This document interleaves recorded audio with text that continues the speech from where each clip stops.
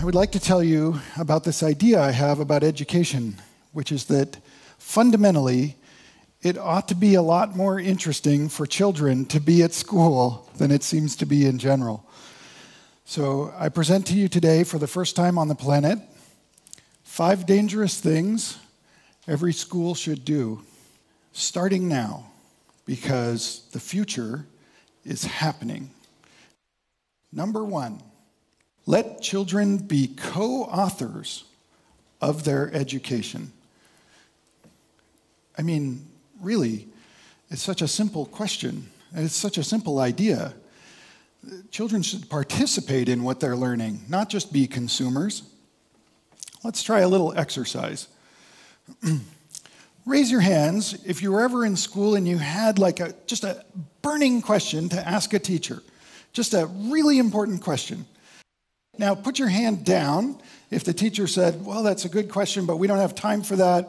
We got to move on to the next chapter in the book. We got to figure out this algebra. We have to, whatever it was clear that what you were doing in that class had nothing to do with what was going on in your mind.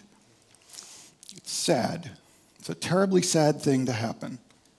Imagine instead, what would it have been like if that question had led to a conversation, and that conversation led to more questions, and suddenly what had been planned for the whole class the next day was put aside because this question you had was so good, the thing that we planned with the school administration pales in comparison.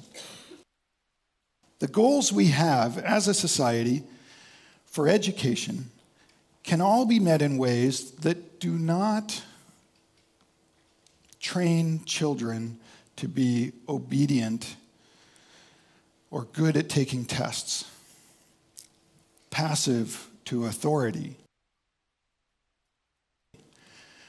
We can achieve all of those goals, everything we want to learn, math, history, science, art, everything we can learn by following the excitement of the child. Number 2, we should trust children more.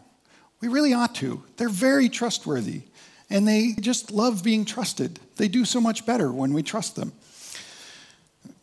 I think we've all seen a lot of pictures of classrooms today.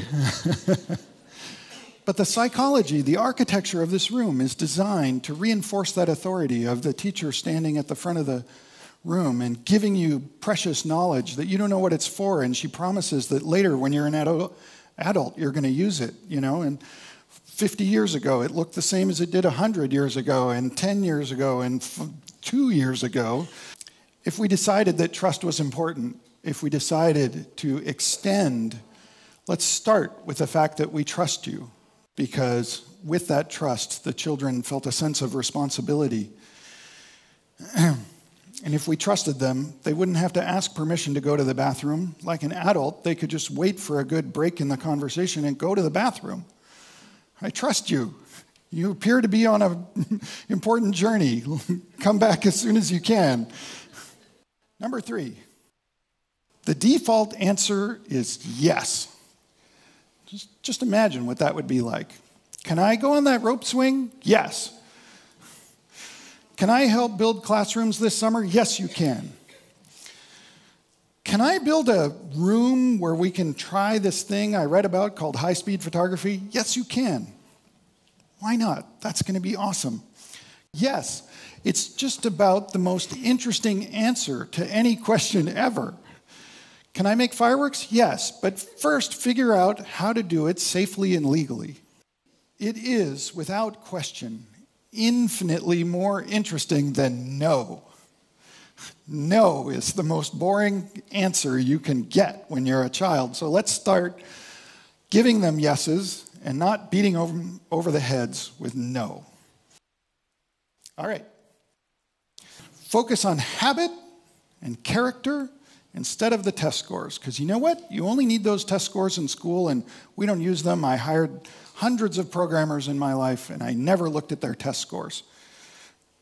Curiosity, the exact same thing. If every curious question you have leads to nothing, you'll stop being curious. It happens to everybody. It happens to children all the time. They just get less curious. Sir Ken Robinson, great TED speaker, estimates that by the time we graduate from high school, we have lost over 90% of our creative capacity. 90%.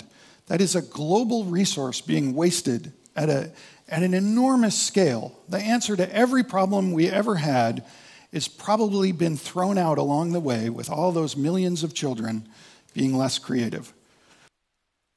Number 5. Let's agree, all of us here today, that everything is interesting, no matter what the topic. An activity seen from a distance might seem silly. Spend a day without sight? Yes, of course, Clementine, you can do that. What school would help them do that? We tell children a camera works like an eye.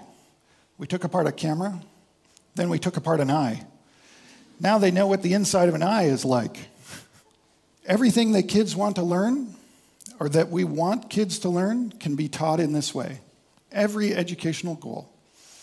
Life at school shapes how children see the world. We want them to see the world as wonderful, delightful, creative place that's worth protecting. That starts when they're 6, and we don't stop working on it until they go out into the world and make change. So I say, let's be brave. Let's create the kind of schools that we want to see our children in. And if the government won't let us do it, let's cheat. Thank you very much.